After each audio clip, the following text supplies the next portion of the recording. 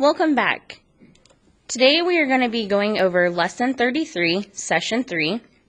We are on page 727 of our Volume 2 math book. And this lesson is Develop Sorting Shapes Based on Angles. So in our last lesson we went over the different types of shapes, and so this one we're going to sort them into different categories based on the types of angles they have. A classroom computer game shows a set of categories and a set of shapes. The player puts each shape in the correct category. Draw a line from each shape to the category it belongs in. So we have an acute only, so that means the shape only has acute angles. Right only, which means it only has right angles. Acute and right, or acute and obtuse. So first we need to go through and we need to figure out what type of angles each of our shapes has.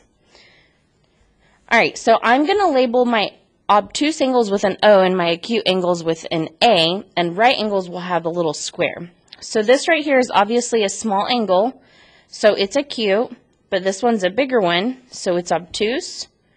We have another acute and obtuse.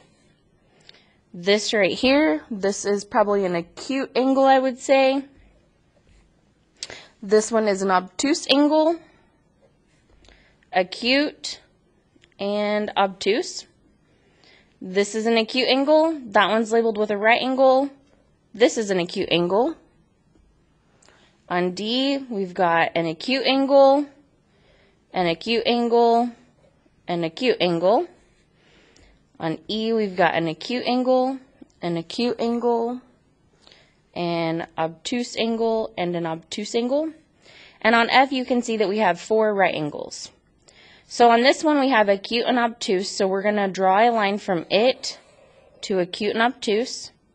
Again, we have acute and obtuse. On this one, we have acute and right angles. On this one, we have all acute angles. On this one, again, we have acute and obtuse. And on our rectangle, we have all right angles. And so that is how we solve this problem on page 727. Let's go to page 728. Okay, on 728, it gives us the same problem. Down here at the bottom, it shows us that we can use a piece of paper or an index card to measure the angle. If we put that piece of paper on one of the bottom lines and the angle is, as you can see, way out over here, then obviously that's an acute angle. But if we line that same piece of paper up on a different angle and we can't see it all at all, see how we couldn't see that one because it was behind the paper, then that would make it an acute angle. Down here it shows how they labeled it by drawing A and O for acute and obtuse, just like how we did.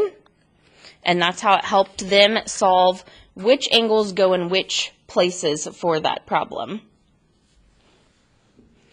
We are going to skip this one because it just kind of reiterates what we already have learned about, so we're going to go ahead and move on to page 730. On 730 it says, which of these groups does the rhombus below belong in? Acute angles only, obtuse angles only, right angles only, both acute and obtuse angles, or both right and obtuse angles? Explain. So first let's label the angles. If we need to, we can use this index card here. When I line it right up in the corner, I see that my angle is bigger, so I know that's obtuse. But if I turn it and put it on this one right here, I can see that I can't see my angle, so it's acute.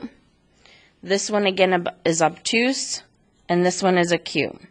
So this one would go in both acute and obtuse angles.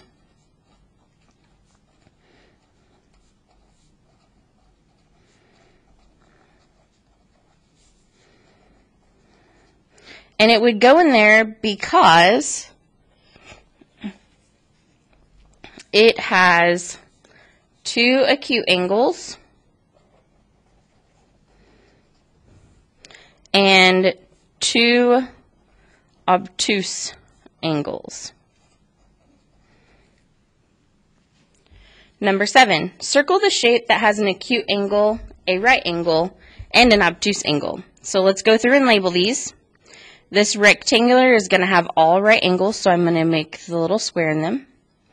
This shape, this would be acute, acute, obtuse, obtuse. Ooh, right here, this one definitely looks like a right angle. Let me get my paper here and check it. Yep, that's a right angle. Let's check this angle up here. Ooh, I think this one is going to be barely an obtuse angle, because see how it's kind of going up like that? So we're going to label that one obtuse. That's definitely an obtuse angle, but this is definitely an acute angle. So it says it wants to have a shape that has all 3 types of angles. Well, this one's right angle, this one's acute and obtuse, so it would be this shape right here. These shapes below have been sorted into 2 groups based on their angles. Explain how the shapes could have been sorted. Well, first let's go ahead and determine their angles. So this one, right, right, right. This is acute and acute, acute, acute, obtuse, obtuse, acute, obtuse, acute, obtuse, acute, obtuse, and acute. So this one is pretty easy to see that it is acute and obtuse angles. But this one over here is a little bit harder to determine because this one has all right angles. And then this one over here, it has 2 acute angles and 1 right angle. So I would maybe say for this one, since they both have right angles, a group that says at least 1 right angle possibly. You might come up with something different, but that is what I would go with because that seems like the simplest solution. All right, let's go ahead and turn to page 731. If you feel like you're getting the hang of this, go ahead and complete pages 731 and 732 on your own. And when you're finished, come back and check your answers to see how you did. All right, let's go ahead and get started. So on this first problem, it says, we're on page 731. Write the number of acute, right, and obtuse angles for each pentagon shown in the table below. So first, let's go ahead and label these. Those are both right angles, but this is obtuse, obtuse, and acute. Oh, this one's pretty close. We're going to have to check it. Let's line it up on one side. And you see there that it is bigger. So obtuse, obtuse, obtuse, obtuse, and obtuse. So in our chart here, this one has 1 acute, 2 right angles, and 2 obtuse angles. This one has 0 acute, 0 right, and 2 obtuse angles. Okay. Now it says explain how these pentagons are different based on their angles. So the X pentagon, which is this one,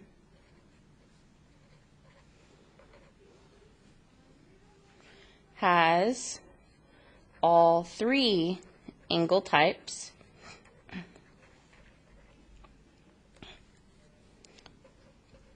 Pentagon Y only has obtuse angles. All right, let's turn to page 732. Okay. On 732, it says, tell whether each shape belongs in the group described. All right angles. Well, it's a rectangle, so yes, it does have all right angles. Right and acute angles. So let's label the angles here. We've got obtuse, acute, obtuse, acute. Well, there's no right angles in this one, so that would be a no. obtuse and acute angles. So let's see what we've got. Obtuse, obtuse, acute, acute. So that would be a yes. Right and obtuse angles only. So we've got right, right, acute. Ooh, this one's going to be close. That's obtuse, acute. So this has all three angle types, so that would be a no. All obtuse angles, in this we know that these normal pentagons, they do have all obtuse angles, so that one would be a yes. Number 4, describe a group that the two shapes at the right belong in based on the kind of angles the shape has. So first, let's go ahead and label the angles. Okay, so this is right, right, obtuse, acute, right, right, obtuse, obtuse, acute. Well, they have all three angle types, so I would say it goes in a right, acute, and obtuse angles group. Look at the shapes in the problem 4. Where do they belong in the table below? Draw each shape in the column in which it belongs. Explain your answer. Acute and obtuse angles, acute and right angles, obtuse and right angles, acute right and obtuse angles.